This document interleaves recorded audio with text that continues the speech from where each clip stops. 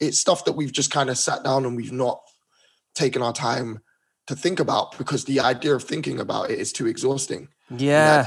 The idea of like having to deal with it is too exhausting. But then we can't sit down and say that we want to see change. Killer podcast. KillerOfficial.com. You need the Television app. 24/7 mini documentaries, podcasts, live shows, DJ live streams, top 5, subscription packages, plus products for all your podcasts and street culture sports. Download it from the App Store for free today. Beatbox created. And we're here to talk about world music and street culture. Killer podcast. Ladies and gentlemen, Killer podcast, live and direct, central London, or as central as you need to be, could be or want to be. You know the drill, you know the outcome. I say it every week. Free download, Television app, street culture and more. If you're into the sport of art, and we've got you. Free download, Android, iPhone. Big shout out to graffitikings.co.uk.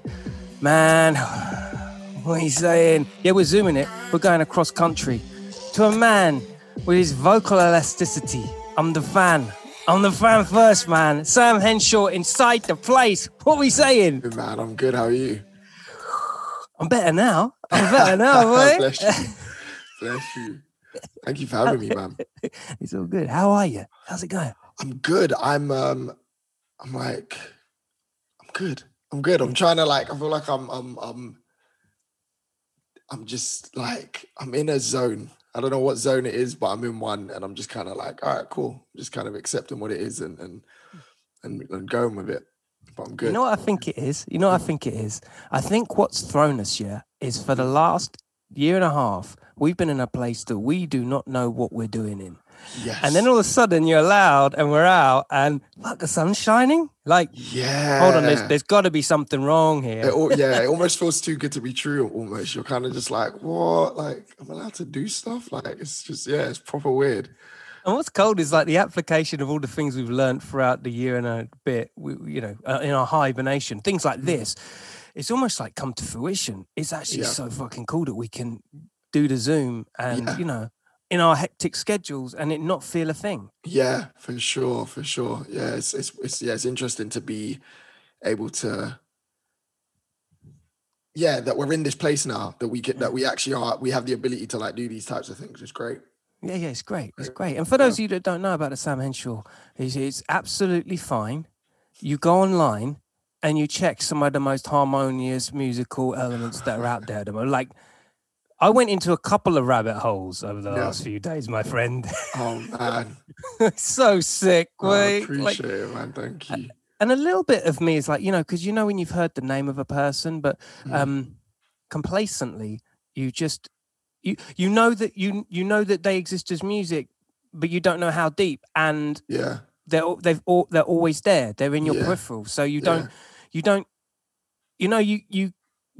going to come, but you just don't get there. Yeah, I know exactly what you mean. I do what I'm saying? I do that with a lot of artists where I'm like, oh yeah, I know who that is. But I'm like, I actually need to like, it takes me a while before I make the conscious decision to actually go and like dive deeply into it. But why is that? Why do we do that as people? I don't know. Maybe it's like, it could be like, I don't know. Sometimes I just feel like maybe it's a bit of laziness from my part where I'm just like, it's like, oh yeah, procrastination almost. Like, oh, I'll do that tomorrow. I'll do that another day. But then I think there's also maybe another side of it where it's a bit more like, it takes a lot to actually, I think maybe sometimes knowing that you need to, that if you're going to go and listen to something or someone, you're actually going to go quite deep into it. And so maybe it's just that idea of like, oh, I need to brace myself and sort of prep myself and feel like I'm kind of somewhat ready before I dive deeply into that thing. I don't know. I think you're right. I think there's a bit of that. I was talking to a friend the other day. We were talking about MF Doom. Yeah. And there was just this moment of pause and clarity as to, because as an artist, he's got such a back catalogue and legacy. Yeah. And,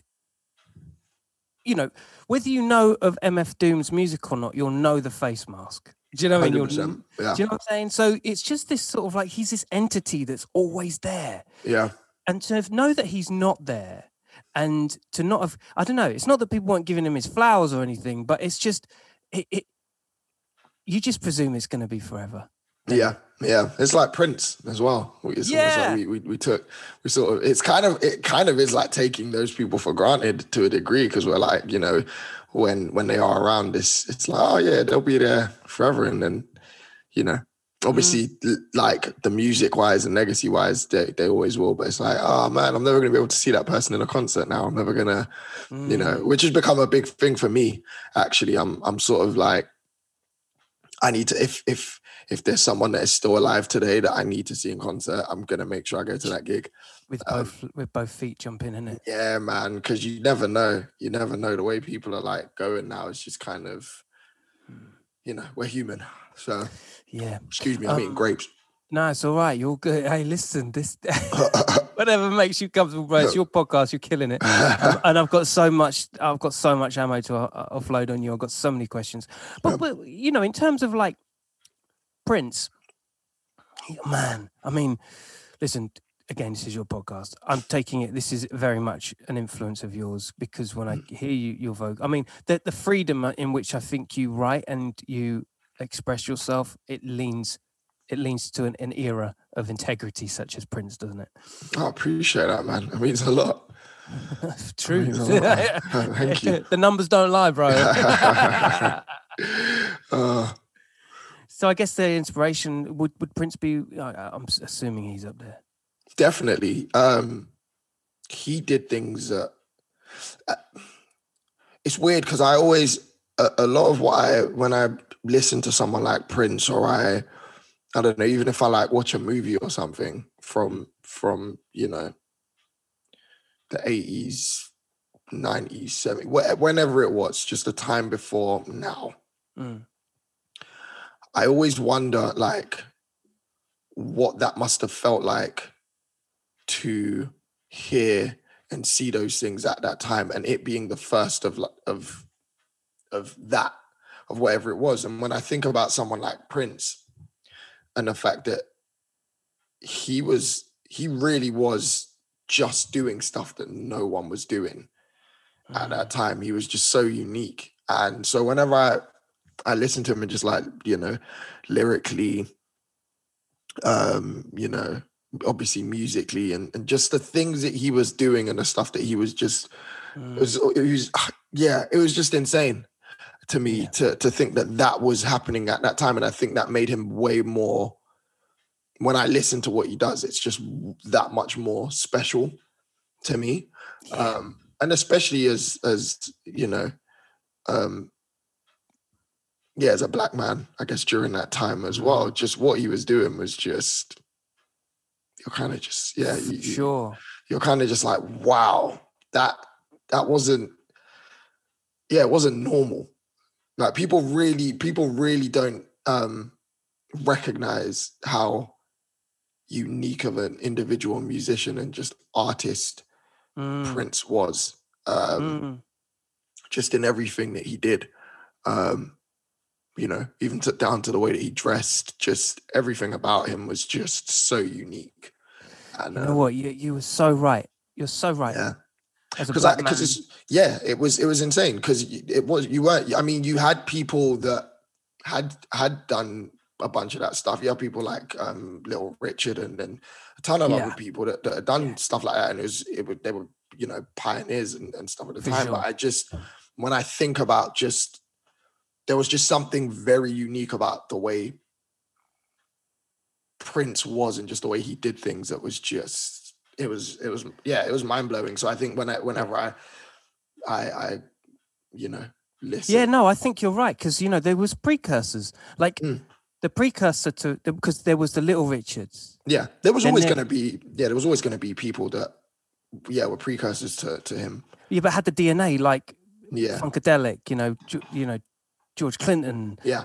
This whole, it was almost like he became this, and this was of an era of ambiguousness and sexuality. You know, other comparables I would argue, you know, a particularly of ethnicity. Grace Jones, Freddie Mercury. Yeah. You know, these people were actually celebrating their total and utter creative freedom at the same time. And you know, 80s and 90s were crazy for that shit too. Yeah. It was almost like it was there was insane. a perfect moment of, hey, here's Prince. It was insane. And then, I mean, when you just even think about the fact that, like, he was a bad boy guitarist. Like, he was so sick on guitar. Fucking Eddie Van Halen, Jimi Hendrix. Oh yeah, of course. And then you got people like Jimi Hendrix. But even when I think about just what Prince did, it was just, it really felt like it was just something so special about it. And on top of that, just being an amazing writer. But yeah, like, he really was an incredible musician. So yeah, when I think about, like, just the stuff that he done and the versatility as well in what he created, it wasn't just like you heard him and just went, oh, like, you knew Prince could create anything. Yeah, you know, you knew he could create anything, he was a genius. I mean, the reason why we're getting into this is because I feel like for artistry, particularly in this era of musical preference and the way that, you know, a lot of things get bottleneck into the grime label, and that's fine, but you know, when you take accounts of, like, these heroes, these past creatives that made millions and millions of dollars, sold millions and millions of records, made a life out of it, they became like these creative funnels that just, they had stories associated, you know, and the urban myths, the folklore of, like, what Prince used to get up to. And, you know, ultimately what it boiled down to is that his artistry and a lot of other artists similar, they lived it to, that they ran the world dry. They just lived that shit. And I often think to myself, you know, how many artists out there, comment below please, how many artists out there actually go that fucking distance to achieve the turnaround that it takes, embodying every single aspect of their creative being? Yeah, I was having a similar conversation with someone the other day about it, and the idea that it's a little harder now. Well, let me not say harder. Let me think about how I'm saying this. But basically, the idea that we were discussing was this idea of a lot of those artists back in the day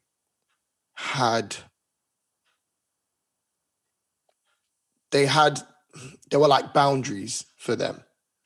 And that wasn't just, it was a reflection of the times, obviously, and that a lot of them had like boundaries because the society was the way it was. And so through that, they had obstacles that they had to face, and which meant that, you know, the stories were,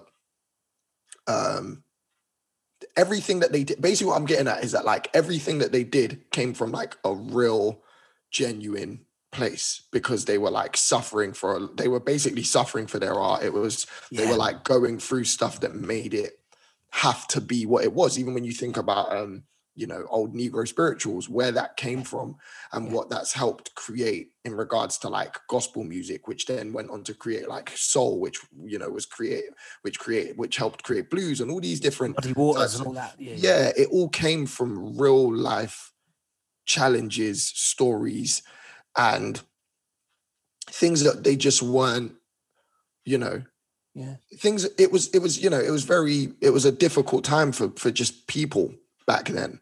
And so imagine that then being translated into art. It was, you know, near enough impossible. And all of these people were just, you know, even when you think about people like Marvin Gaye, you think about everyone at the time was going through some type of challenge that they needed to face. That's not to say that's not the same case now. I just do think things. So basically, what I was getting to, the point I was getting to is that because of that, they were living out what they really were talking about and what they were singing, and everything that you were in real time. So everything you were seeing was a genuine. It was them. It was genuinely them. Whereas now, I think we live in a time where it's a lot easier. Everything now is about image. So I think it's a lot easier to present. Not saying this is for every single artist, but it is a lot easier nowadays for artists to present themselves as something they're not. Yeah. Because it's packs. You get what I mean? It's gonna because it just looks better and it works for whatever the brand is at that moment in time. But a lot of those people really lived what they were singing about, what they were writing about, what they were preaching, whatever. And a lot of people actually went through genuine experiences. I think we're a little bit more privileged now. And it's a little easier for us to not really need to do any of that. There's it's interesting. It was an interesting conversation that we had. But yeah, it's all of that, isn't it? But it's an exception to this, like with your work, particularly with the Still Broke tune, the plight, the anxieties, the things that make life what it is. By the way, you need to check this new tune out by Samm Henshaw. It's fire. Appreciate it. I feel like you're suggestive enough it's almost like if you're too blatant with the message you're trying to get across, it becomes a bit, we've heard that before. People have heard so much music. They know where you're going before you've even said the first verse. Yeah. For the first part of the verse. So you've got to be the hook, the catchment of the whole song. It lays on the suggestions and the narration without drilling it down people's voice. You seem to have that. You've achieved that in this song, I feel. Appreciate that. Yeah, I wanted to make people think without giving it to them in a way that felt preachy or felt like it was something that they've heard a million times. Yeah. And I think, and sometimes, I think it's just nice to give people things that make them think. I don't think that everything we need is to make us. I'll put it this way: there's enough artists in the world that are doing things that are making people feel good. Do you know what I mean? And yeah, sometimes I just want people to think, mainly because I went through that situation. A lot of this came from thinking and thought process, having a thought process, and just going through stuff. And it's like sometimes I can't really remember. I mean, mind you, I've not really been listening to like a whole ton of music that has lyrics and vocals in it. But yeah, I can't really remember the last time I listened to something that just kind of made me go, huh. And I really just pondered on the idea of the song for like a really long time. Like I just sat down and was just thinking about what this person was saying and really, cracking my brain about it. And, even with the video, it was the same thing. I didn't want it to be this very obvious, that's what he's talking about. I wanted people to take time to figure it out. Do you know what I mean? And if you needed to, go back to it. And I think it's important. I think that, the world's in a place where we need to have things that make us feel somewhat better, but that doesn't last long. No. You know what I mean? And so I'd rather be put in a position where I take time to actually think about something. Challenging the intellect. Yeah, we need to be challenged. When you look at the way that the world is at the moment, people have just been, giving someone something that feels good because you've been feeling pretty crappy for a while. That's at the end of the day that you're feeding the comfort and you're feeding the complacency. And, that's what when you think about everything that happened last year with the George Floyd thing and, BLM, it was people were being challenged because we had been too comfortable for too long as a society.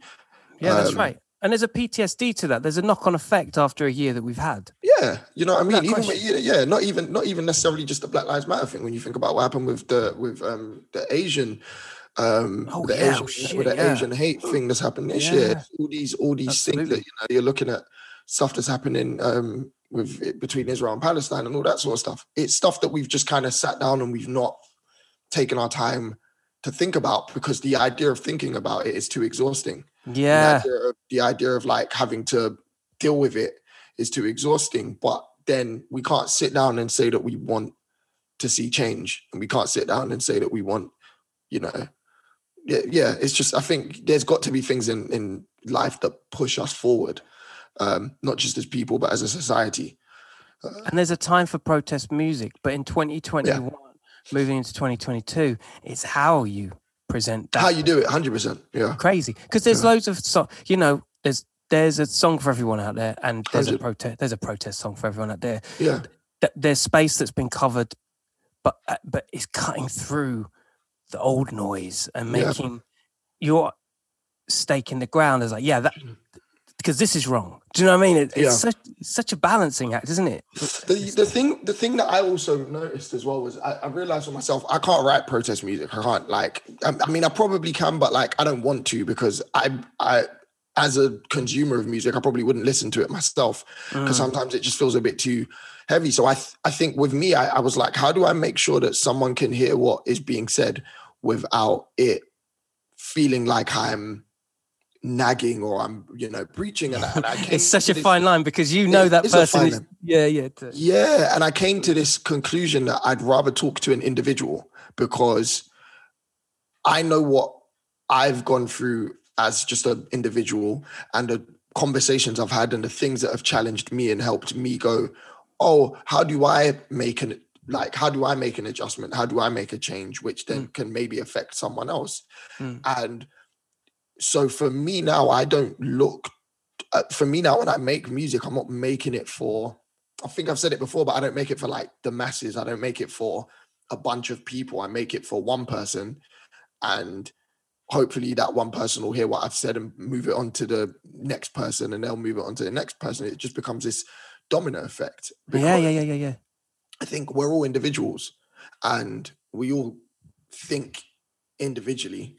And so if I can actually help change one person's, not even necessarily change, but if I could have one person just open their minds to a different thought, then, mission accomplished. You know what I mean? For real. Yeah.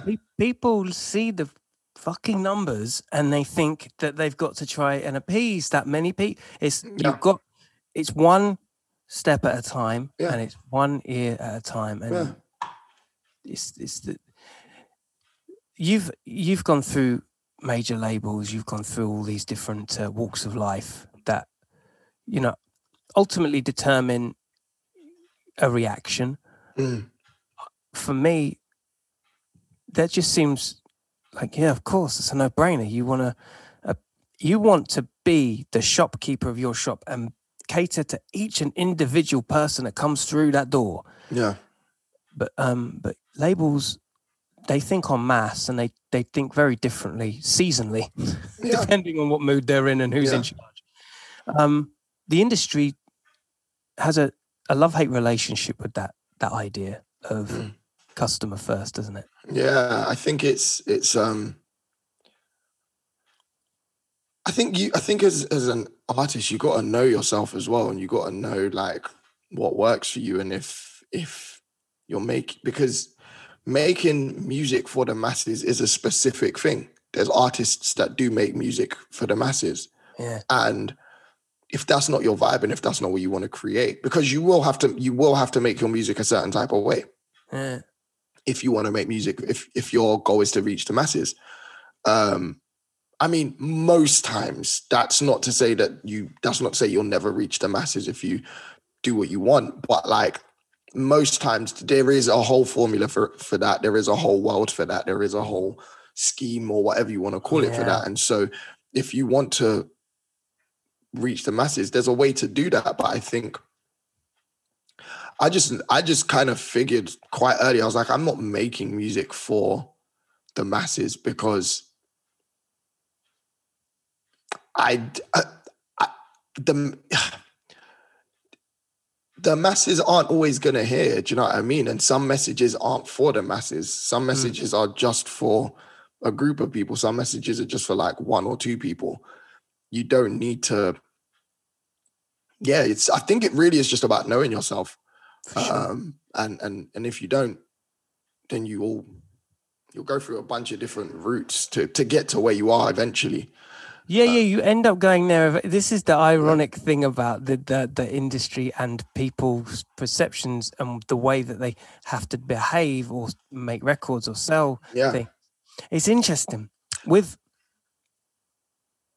the advent of Spotify and all these crazy platforms that all have their own languages and they all have their own systems. They have their own audiences, and you can make any music you love and really believe in, and podcasts as well. You know, this is a whole new I mean, there's an audience for everybody. Like, and okay, to a bigger industry, it's like, well, we don't want a little of a lot. We want a lot of one thing. Yeah. But the truth be told, like, there's an 80s synth genre out there that love the Drive soundtrack, that love Stranger Things, and they're just obsessed with 80s synth. No, it's big facts, and I've been saying it for ages. It's like, as long as you as an artist know what you want to do, nothing else matters. Like, just go for it, because we live in a time where there is going to be an audience for you. If you want to make avant-garde music with, I don't know, glass wine bottles, cups or whatever, go and do it. Do you know what I mean? Like, there's going to be people that are going to want to sit down and listen to it. Yeah. I think we've sold each other this idea, or we live in this generation where this idea has been sold to us that, like, everything you need to do needs to be the biggest thing. It needs to be the greatest thing. It needs to be, you need to be Beyonce, or you need to be Drake. You need to be huge in order to, like, be successful. And I don't know. It's washed out. It is. And I think just from having that experience of feeling like that's what I need to do. Which is a horrible feeling. It's a horrible feeling. It's exhausting. Yeah. It's exhausting, and people don't... Chasing your tail the whole fucking time, bro. It really does. It really does. And the problem with that as well is once you haven't, when you haven't hit that level, or if you've not accomplished what you sought out to accomplish, you then feel like a failure, and you become ungrateful for what it is you have accomplished. Ego gets in the way as well.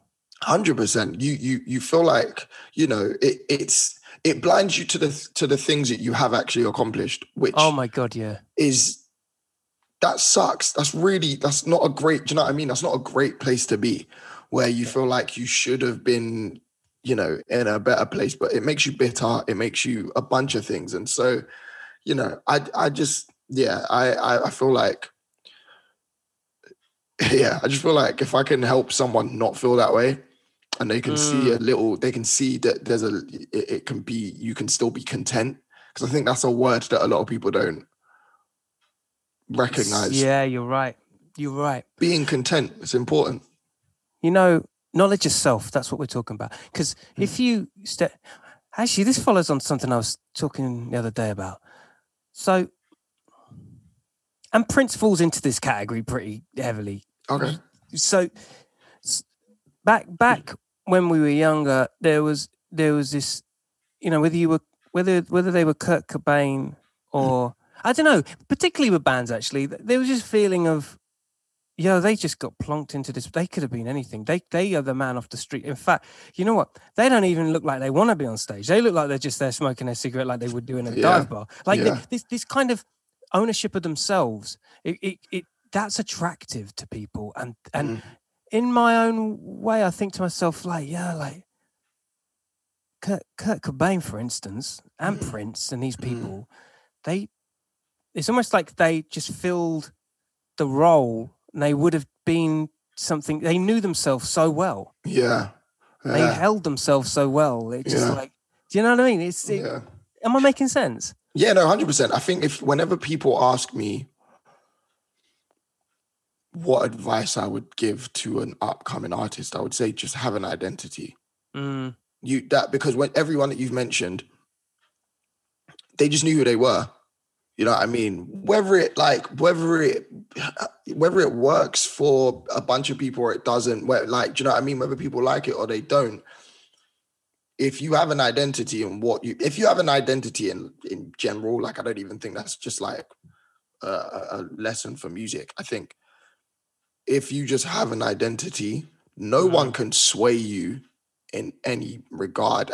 But it's funny because it's a lot harder than people think to actually identify your identity or to find it. Yeah. I think a lot of people, a lot of the I don't know, because to me, the idea of freedom is being in a situation where you have the choice to do something. Do you know what I mean? You just have the choice. And we all have a choice, but like feeling like you have the choice to do something and kind of going, I don't need to do that. That's money, though, isn't it? That's money, though, that does that, doesn't it? I think I'll explain it this way. If someone was to come up to me and be like, I'm going to offer you £1 million to do whatever. Yeah. And I go, it's not for me. I don't need to like, and I obviously wouldn't, I don't have £1 million, but I'm like, and I probably need that £1 million, but I just kind of go, no, I'm good. I don't need it because I just don't want to do that thing. That to me is freedom. Yeah. And that's the thing that I feel like, you know, you hear those stories like will.i.am and the Black Eyed Peas turned down God knows how much to do. That's confidence and freedom. Yeah. You don't need to like, I don't feel like you need to do, it's really just about being given the choice or the option to do something. And you're put in a position where it feels like this could be make or break. Yeah. And you can still confidently sit there and be like, I don't want to do it.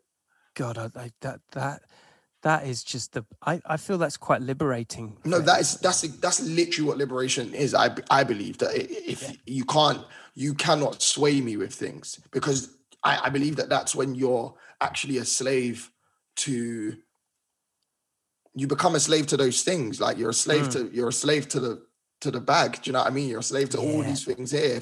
If I can confidently look you in the eye and be like, I don't want to do that because it just doesn't suit what I want to do.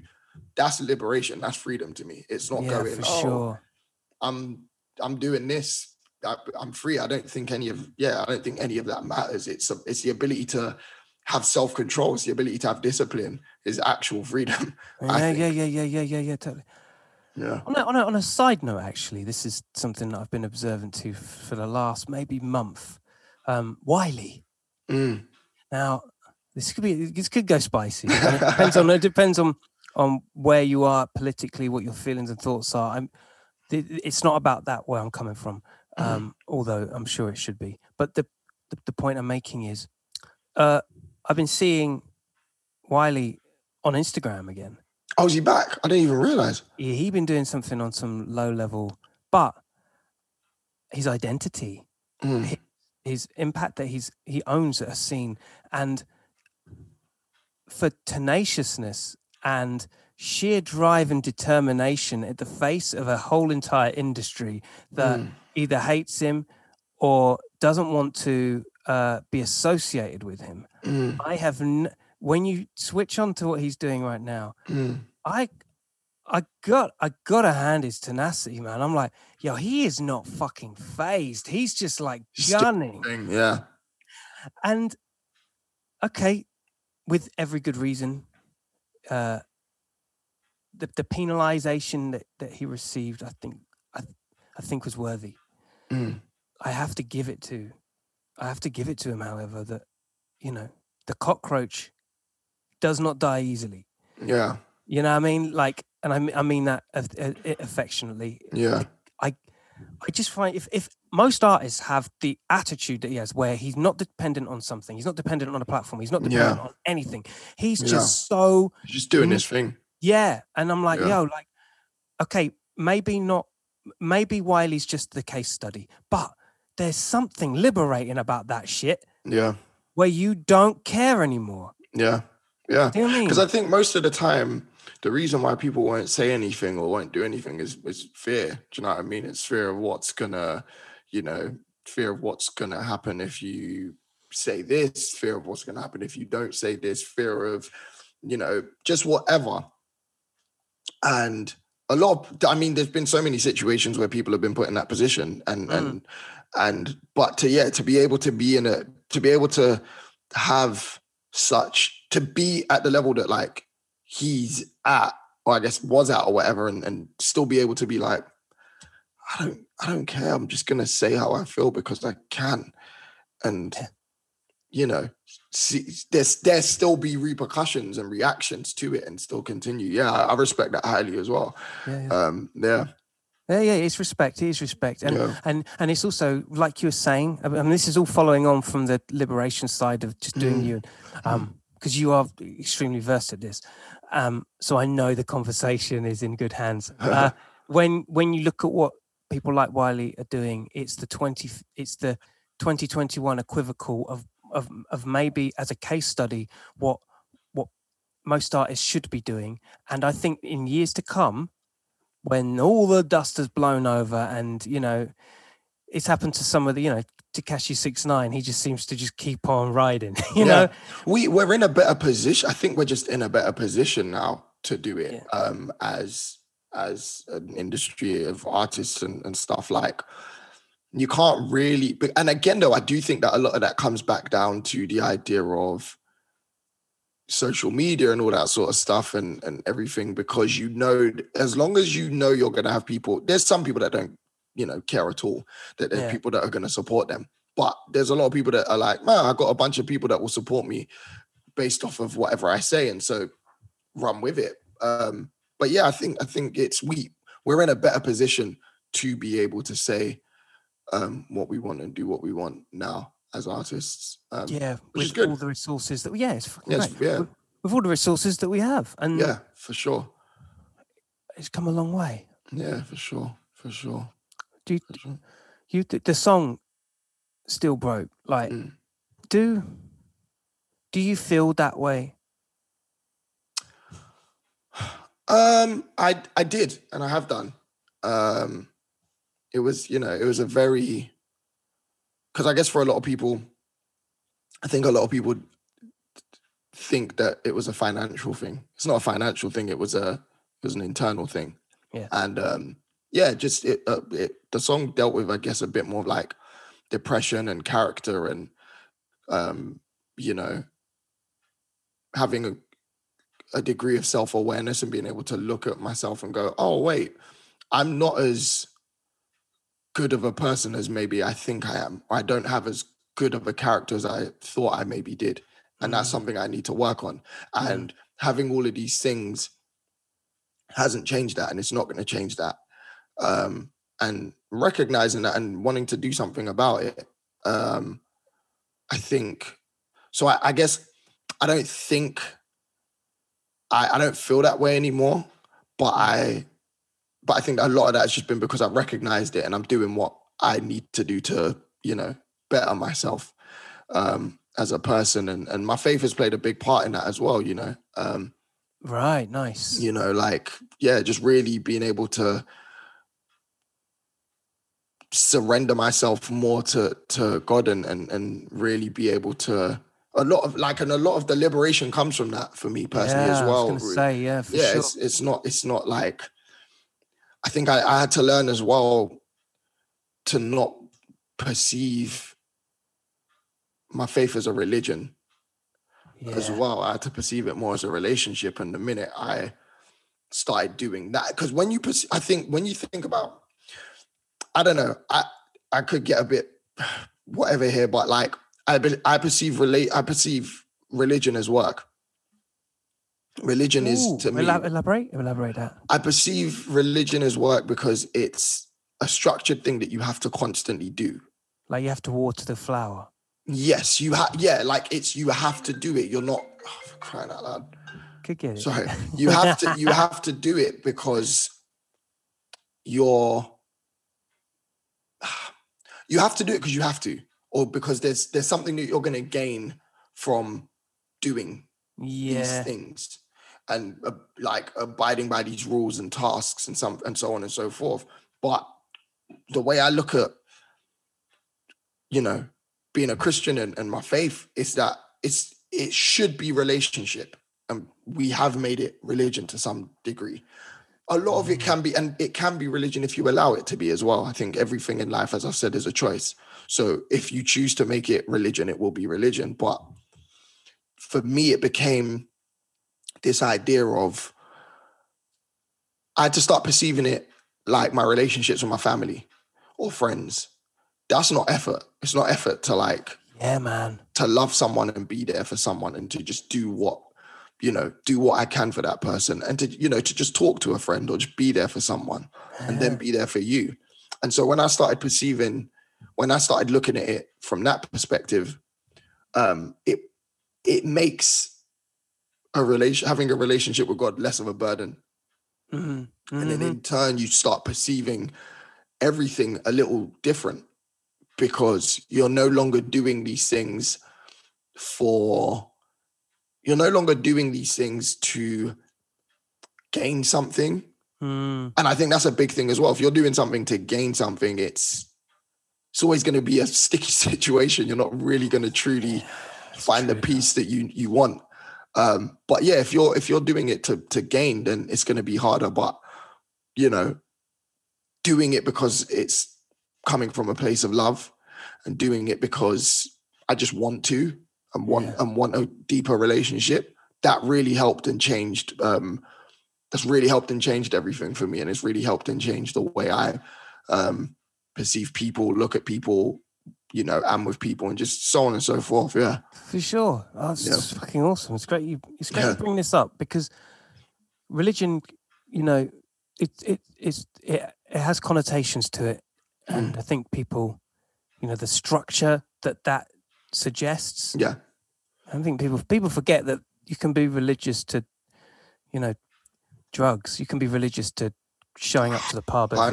This is very, very big facts. A lot of people they don't perceive that they think religion is just whatever, but it really is like, no, if I'm giving up myself to the, and that also then comes back to this idea of liberation, because essentially you're a slave to those types of things. And I think sometimes people don't look at religion as, people can only look at religion as,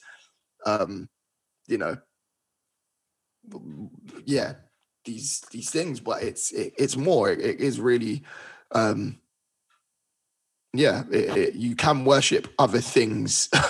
You can worship yourself, and that's there is it's a weird one. It is a weird one. Did your vocal abilities, did it start from a faith point of view? Did it start in church? Did it start in the halls of your school? Where did that journey begin? Like, where did you find this voice, man? Yeah, my dad's a reverend, so I grew up in the church. And, that's fire. Yeah. So I grew up in the church, and everything. I was playing drums from when I was maybe about 4. And then just started learning other instruments as I was going along. I was just picking them up. I didn't start singing till I was singing was the last thing I did. I think so I was playing drums when I was about 4. I think keys about age of 14, maybe a little younger. Or was I playing guitar? No, and then I learned how to play guitar at like maybe the age of 15, 16, and then by like 17 or 18, I just decided to start singing. And you know what it is, bro? It's like these structures, these fundamental disciplines that you have been brought up with in your life, they determine the outcomes that are set. Like these skill sets that you have, mad. Yeah. And it was weird because obviously at the time I didn't perceive them as like and perceive them as much. It's just like, oh, I can do this. Do you know what I mean? Like, oh yeah, sick. I've been blessed with this gift, but I didn't perceive it as, it's one thing to have the gift. It's like another thing to recognize sort of the purpose. Yeah. And so I kind of was I could do it. And then eventually I think as I've gotten older, I've kind of realized, oh wait, no, I need to be doing more with this, you know? Yeah, man. What's the point in a car with no destination? No, honestly, for real. Yeah. But yeah, I grew up in the church and learned pretty much everything that I know through, and to, you know, some degree, I still am learning everything that I know from there. But yeah, I fell away from it for a while, and then came back at some point. Yeah, and I think when it became again a choice, I think when it was like something that I knew I wanted to do, and it wasn't just my, you know, parents. Faith gives you gut. Faith gives you That's instinct. big facts. Yeah, it's true. Whichever, you know, and religion aside, it's like if you've got an intuition inside you, if you've got something inside you that says, yeah, this is the one. Yeah. No, you know, you can't falter. You don't falter, do you? Yeah, for sure. So what's the future? What's the plan? Oh, where's the destination? So there's a bunch of things I want to do. I think my focus at the moment is obviously this project, having this project out. But I just want to keep creating. I don't know on what level, you know, but I've become, oh, someone's here. I've become quite, what's the word? I think this pandemic's really excited me in regards to the idea of like being creative. Yeah. And just wanting to like do that more. I've been writing stories and coming up with concepts and stuff. And, you know, I'm totally into film and TV series and stuff like that. So just been trying to do, you know, little bits for that and come up with like new stories and stuff. I'm a massive comic nerd. So, excuse me, been working on like a graphic novel. Yo, you need to check out Proctor Valley Road comic. Proctor Valley Road? Yeah. Big up my boy Trev. He's just written a comic and it's just come out. Yeah, you'll dig that. It's sick. Amazing. I'll definitely check that out. Yeah, I mean, I've totally gotten so into independent, you know, comic creators and stuff like that because obviously I want to do it. So I'm just like, it's great finding out about new people and stuff like that. I should connect you with him because like he's doing some really cool things at the moment. He's, you know, comics are like they're like your entry hole to crazy script writing and things like that. Yeah. These things are testing beds, aren't they? It really has, like, I think I've actually learned how to script write through writing my graphic novel. So it's, you know, because it's quite a similar structure in regards to writing them. So it's been great. It's been amazing being able to do that. I've been like doing some clothing design stuff as well. So just been going a little deeper into the, you know, I'm starting off with the merch, but like we're going a little deeper into it now. And just been working on building that and stuff. So it's just been, I mean, I just want to try a bunch of things, you know, and see what happens. And yeah, man, I'm feeling just excited to just do new things. So, the sun's shining, baby. The sun's out there. It really is, man. It really is. I'm very excited. Yeah. And then hopefully more music will come. Yeah. Hell yeah. Well, viva la Samm Henshaw, man. Big up yourself. Appreciate it, bro. Bro, seriously, it's awesome to hear you on form, and it gives people a great introduction. And those who've just been introduced to you, just to know the ins and outs, the 360 of talent that's going on over there. Oh, bless you, man. Thank you so much for having me. This has been a great conversation. Yeah, man. Hold tight. Don't leave just yet, but I'm going to say goodbye to everybody before we drop out. All good, man. There you go, Samm Henshaw. You know the drill. Go follow him. Go show some love. Tell a friend to tell a friend. Send those shares and all that around. Still Broke is out. Get involved. Killer Keller podcast. We are like in was out of fashion. Thanks for joining me, Sam. Big up. Thank you so much, man. Thank you, bro. You stay lucky, people. Till next week. Peace.